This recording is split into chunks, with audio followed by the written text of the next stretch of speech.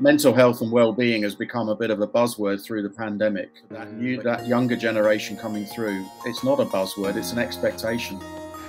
Every single one of us in here today has mental health, just as you have physical health. Mental health has never been more important, and what's absolutely critical now is that we give people the confidence, the empowerment and the resilience to be themselves.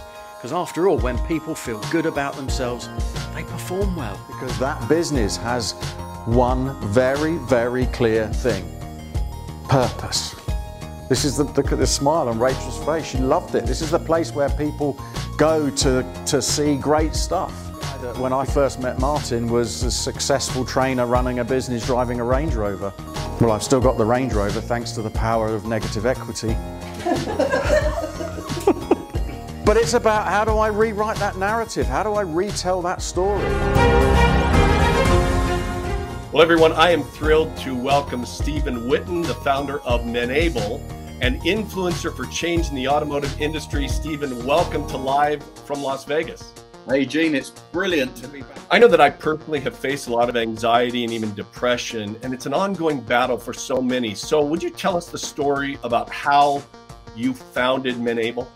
You know, I've had a lifetime in the automotive industry. So what we began was a journey then, in the autumn of 2020, we have some challenges with culture and working practice that contribute to mental health issues and well-being, and helping businesses to get effective employees back.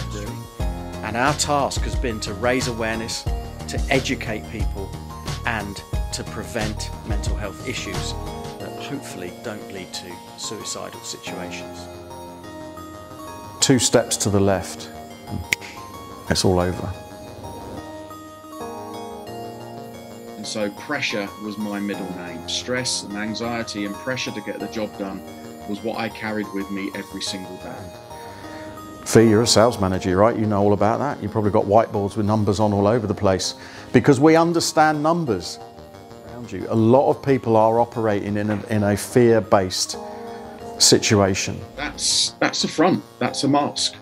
Am I the only one that stopped, you know, having a properly fruitful life because of the voice in my head and what's going on in my own mental health?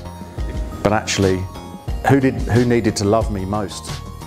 Me. What I want to do now is talk to leaders and managers in organisations to help them see how they can set up psychologically safe environments, and give them the tools, the tips and the techniques that they need to make sure that their people feel psychologically safe.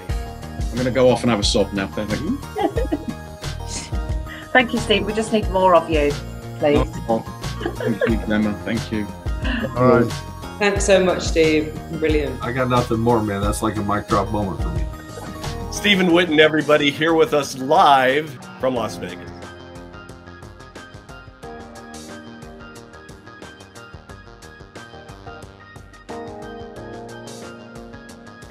Is that a wrap? They don't call me One Take Whitton for nothing. Get in!